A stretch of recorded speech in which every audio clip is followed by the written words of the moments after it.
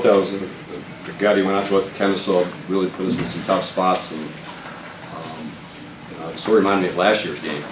Really very similar to last year's game. There was not a lot of flow. It was sort of a grinded out, fist fight, and we made a little run in the second half. We never could distance ourselves, but I thought free throws at the end, which Marc-Eddy made 2 and Zach made 2. I thought the guys did some good things. I thought Zach played well in the second half, and I thought Christian gave us a big lift. But I thought I thought they played very well also, and obviously Ray got on a bit of a roll, especially in the second half, and put us in some tough spots. Obviously, the out of bounds call with the second half left or whatnot. You were thankful for the scoreboard at that point, so you can see it. We can see it. I mean, I know the ref. You can see those things, and helps us because it helps you with the situation. But you still don't know what they're going to call. I mean, they get different angles from the TV camera sometimes. So, Mark, honestly, did you hear that one guy trying to one Kennesaw State fan, or finally block him out? It happens. It happens. I think that's right. I'm sorry. I got to work on focusing. Just not the free throw. No, I think it was more me. It wasn't him. I wasn't hitting my free throws like I usually do. So. And what got you through at the end there? Were you just able to zero in? I just stuck in with my routine, make sure my elbow was in, holding my follow through up, and just trust the process. How'd you like the way the last minute and a half or so played out? I thought the good thing is we got a couple stops, and the thing we didn't do is we didn't rebound and get loose balls at sometimes. And I thought we had a bad bounce, and Mark made an unbelievable play on that loose ball, and they ended up getting it because that was an unbelievable play. But we had a couple. Ray made a great play on a loose ball. But I thought the guys did a nice job not turning it over and stepping to the free throw line and making shots. I'm sure you were probably keeping up today, or perhaps you weren't, but do you know what happened today as far as Jacksonville? We knew afterwards.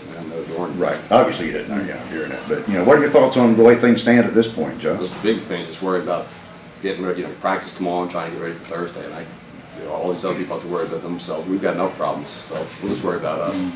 Some clutch stuff, though, at the end. Mark, you talk to that, or Christian, you talk about that. You guys did what you had to at the end. Yeah, I think we've been in a lot of close game situation all year, and this is one of the few situations where we end up working in our possession. We had enough practice in it, and working it in practice, and so we displayed out there. So. Coach, how about Antravius in the second half? What a big lift he was for you. I mean, a combination of him and Mark. I mean, how big was Antravius in that second half for you? I thought Trey really said that, he did a really good job of, and what people don't realize, what people do realize, but even if he's not catching the ball, he's occupying people. Because they were so conscientious that it opened up some driving lanes, and I think we think he did a nice job setting some screens, and he was a presence down there, and even the one he missed was right there. I mean, he really had especially in the second half, really gave us a great lift. And speaking of Trey, Mark, the assist to you that made it 64-59, that was a hell of a pass. Yeah, that was. He actually do it all the time in practice, so I wasn't surprised. I cut hard and trust that he was going to make the right play.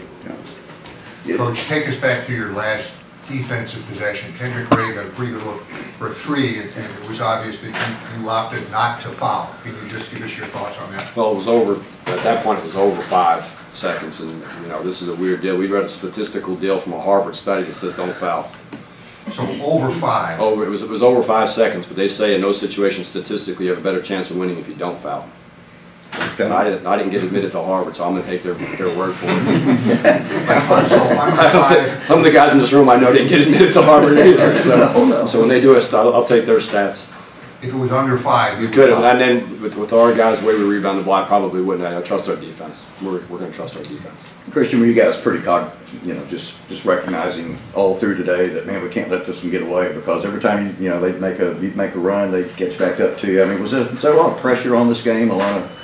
I think there's pressure on every game, really. I think all games are important to us right now, and especially when we're in the thick of the race to be in first. I don't know if that's possible in those scenarios or anything, but all games are important for seeding, and we just want to come at the game the same way.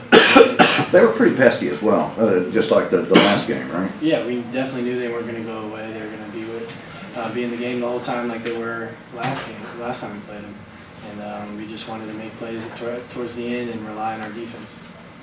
Joe Stetson coming up on Thursday. They've been in so many close games, and the young guys have gotten better. I think they had a chance they had a 3 at the buzzer from what I heard tonight to tie it, and they'll be ready to play. I think the big thing for us is we've got a couple days prepared, hopefully get our legs back and get some stuff ready for Stetson.